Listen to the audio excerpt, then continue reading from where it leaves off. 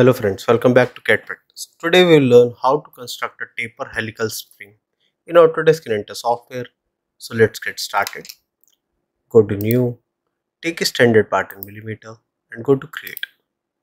Now here, we'll click here and take a 3D sketch. Okay, here you can see a helical curve command.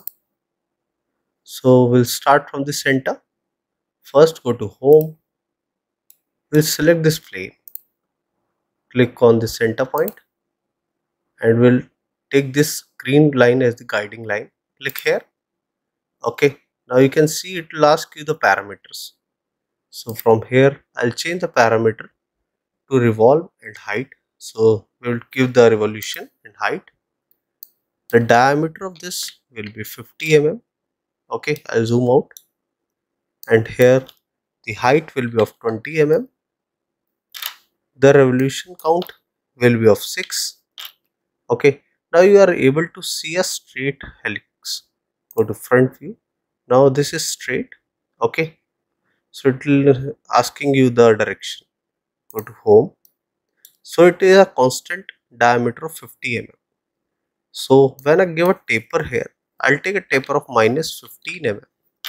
So when I take a taper of minus 15 mm, go to front view, you can see here the diameter will decrease towards upside. If you take a taper of 15 mm, so it will be reverse in direction. So the top dia will increase and the bottom dia will decrease.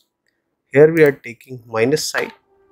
So minus side will do, the diameter will decrease gradually upside. Okay, go to Home, and here I'll click here for the direction and press OK. Okay, now here you can see, go to front view, the diameter has decreased upside. Go to Home. Now finish sketch.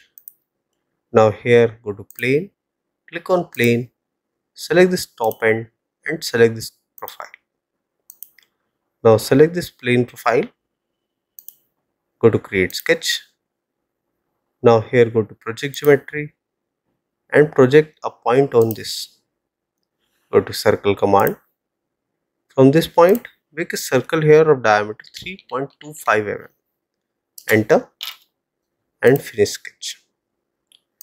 Here we'll select this plane, right click, turn off the visibility.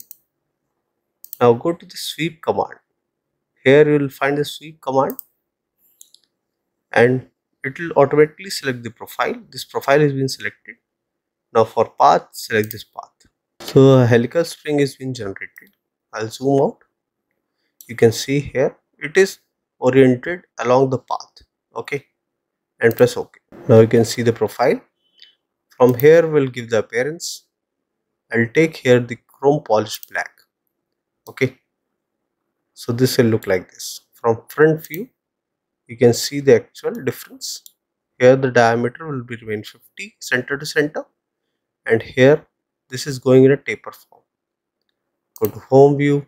So this will be the final output.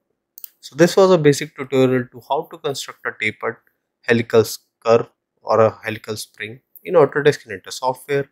I hope you like the video. If you do that, please do hit like and subscribe the channel for more such videos. Thank you.